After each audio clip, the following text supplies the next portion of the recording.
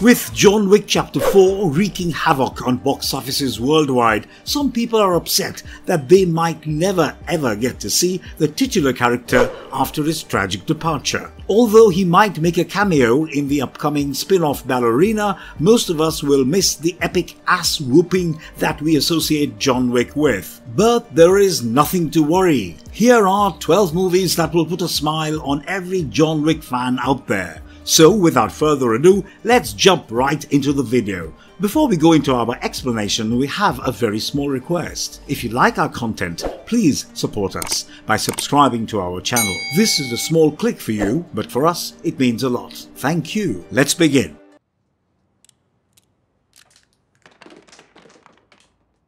Nobody 2021. Starring Bob Odenkirk, Nobody deals with Hutch Mansell, a humble working suburban father who gets terrified when a couple of violent thieves break into his home and threaten his family. However, he refuses to take any action, trying to avoid any violent outcome. This disappoints his teenage son Blake and further distances him from his wife Becca. In the aftermath of this incident, Hutch taps into his latent rage and goes on a rampage, using lethal skills and instincts. On his journey, he will uncover dark secrets and, along the way, must save himself and his family from Russian drug lord Yulian Kuznetsov and his stooges, while making sure no one underestimates him for a nobody ever again. Similar to John Wick, Hutch is an unassuming man who finds himself in the crosshairs of the Russian mob after getting into a squabble with one of the family members. Bob Odenkirk manages to give this character a touch of dark humor,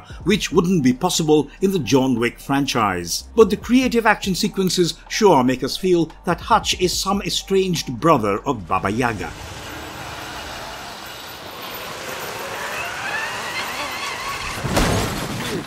Hardcore Henry 2015. On an airship, a man remembers the bullies he faced as a child while waking up in a laboratory. A lady named Estelle, who is a scientist, tells him that his name is Henry and that she is his wife. She also tells him that he has been resurrected after an accident that left him amnesiac and speech impaired. The ship is attacked by a pyrokinetic Akan stooges after Estelle replaces Henry's missing arm and leg with cybernetic prosthetics, turning him into a cyborg. Akan claims all of Estelle's work as his corporate asset, and his stooges kill the scientists working under her. They also try to kill Estelle and Henry, but they somehow manage to escape in an airport and find themselves in Moscow. But Estelle gets kidnapped by Akan, and Henry has to save her with the help of a mysterious British chap named Jimmy. Henry, like John Wick, has to fight through hordes of baddies to save his wife from the impending doom at the hands of Akan.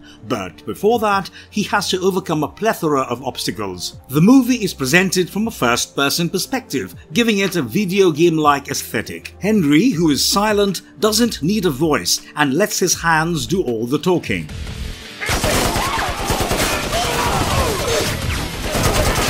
Shoot 'em Up 2007. While waiting for a bus at the bus stop, Mr. Smith notices a pregnant lady fleeing from an armed man in the middle of the night. He follows both of them reluctantly, kills the man and helps the lady deliver the baby in the middle of a gunfight. The lady, however, is killed by the Hertz's hitman, but Smith somehow manages to escape with the baby, determined to save him. He makes his way to a brothel where he meets a prostitute named Donna Quintano. Donna, who has just lost her own child, breastfeeds the infant. Both of them try to figure out why Hertz wants to kill the baby. Mr. Smith is a wizard with his pistol, shooting enemies without batting an eyelid. His typical anti-hero personality and impressive skill set make this movie a delight to watch, in addition to his dank sense of humor and love for carrots.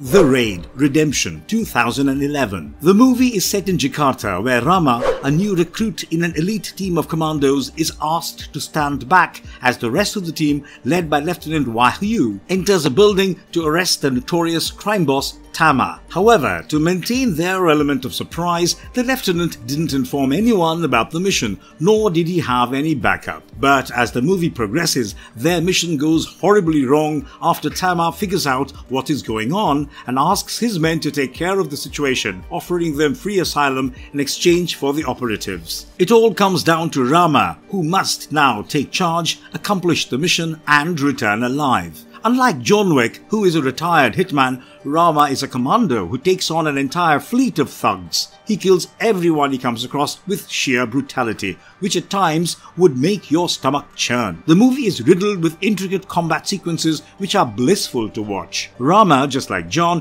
has the capacity to use anything as a weapon, even a broken door, which he uses as a reverse guillotine.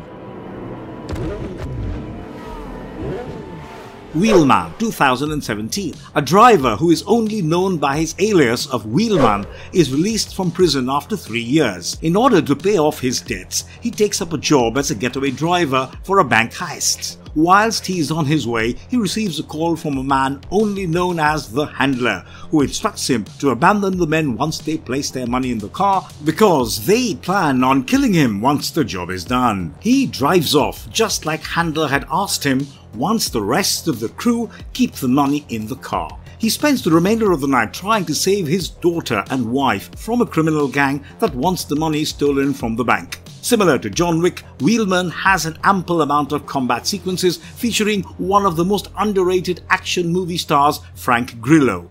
The movie has exhilarating chase sequences, but the Wheelman prefers his BMW, unlike John Wick, who would rather choose his Mustang.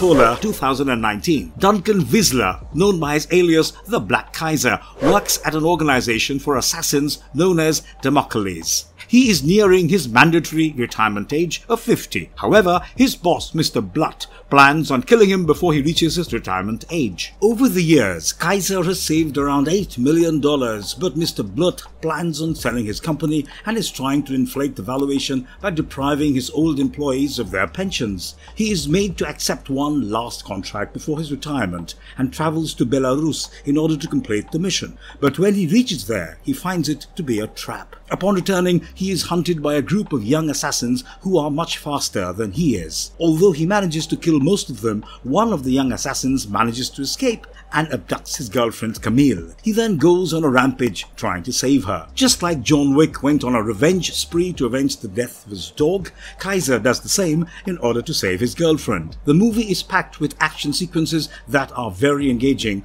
but unlike John Wick, Polar has a wicked sense of humor. It's good to be back, Gray. Upgrade, 2018. Upgrade is set in the near future when machines have been seamlessly assimilated into every aspect of everyday life. Gray is a stay-at-home mechanic who finds it increasingly difficult to comprehend everything. One day, as Gray and his wife Asha are traveling in their self-driving autonomous car, they are attacked by a group, as a result of which Asha bleeds out right next to Gray and he is left a quadriplegic in spite of the car having extremely sophisticated security features. Gray gets into depression at this immense loss, which is further triggered by the inability of the authorities to find the culprits. During this time, one of Gray's customers, Iran Keen, approaches him with STEM, an implant that would help him control his motor functions. After some time, Gray realizes that the chip has not only enabled him to walk, but has also granted him superhuman abilities. He goes on to use these abilities to exact revenge on the group that killed Asha. Unlike John Wick, who is an extremely skilled hitman, Gray is empowered by an implant that makes him a deadly efficient killing machine. The sheer brutality and creativity in each kill can give John Wick a run for his money.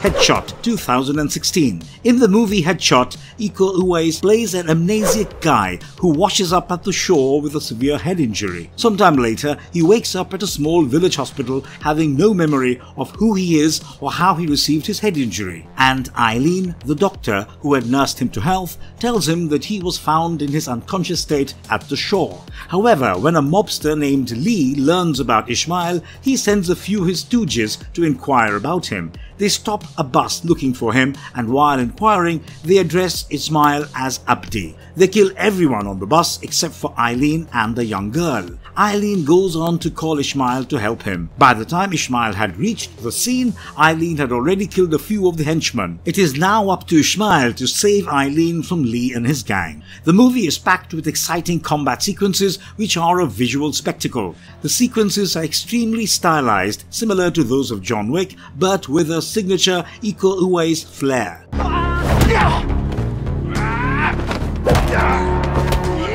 The Night Comes for Us, 2018. In this movie, we come across Joe Taslim, who plays the character of Ito, an enforcer working for the Triad. After they had destroyed a small village because the villagers had stolen their drugs, Ito came across a little girl who had somehow survived the massacre. Feeling guilty for what he had done, Ito saves the girl and kills all the remaining Triad members on the scene. Later, he takes her to Jakarta to his girlfriend Shinta's place. Shinta then informs Fateh, an erstwhile member of Ito's gang, about the situation. Fateh and his cousin Wisnu try to protect them from the Triad by hiding them at their own place.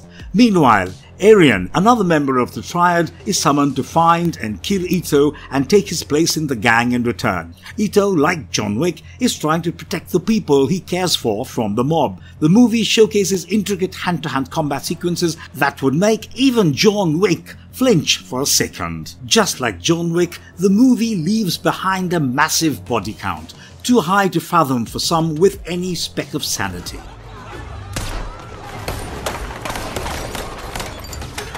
Kate, 2021. Kate is the epitome of an assassin who is extremely skilled at what she does, but during a mission in Tokyo, where she has to kill a Yakuza member, she somehow fails to her surprise, but later realizes that she had been poisoned. She has only 24 hours to live and must exact revenge on the people responsible for her condition. In the midst of all this, she finds herself in a conundrum where her body is deteriorating rapidly, yet she ignites a bond with the daughter of one of her old victims. Mary Elizabeth Winstead plays the role of Kate with such conviction that it seems that she is the female incarnation of John Wick. The vibrant backdrop of Tokyo during nighttime further enhances the movie. Although the plot of the movie is a little predictable, the brutal combat sequences more than make up for it.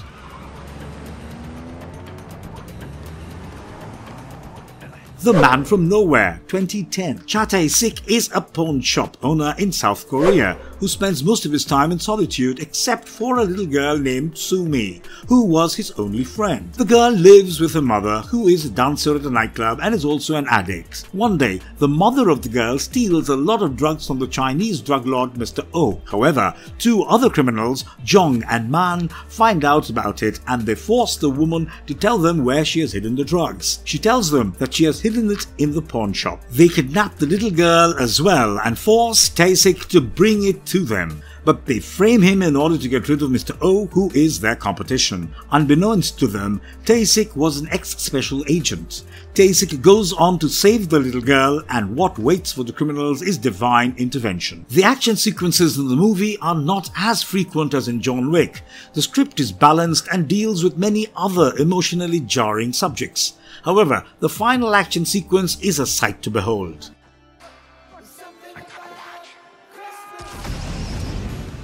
Violent Night, 2022. On Christmas Eve, when Santa Claus is almost thinking about retiring after centuries of hard work making kids smile, he comes across 7-year-old Trudy and her family who are being held hostage by a group of mercenaries. Santa decides to surprise the mercenaries. Santa Claus, played by David Harbour, looks like a chubby John Wick wearing a red costume and going around killing the baddies. The action sequences are guaranteed to put a smile on anyone's face, with Santa turning into the Grim Reaper.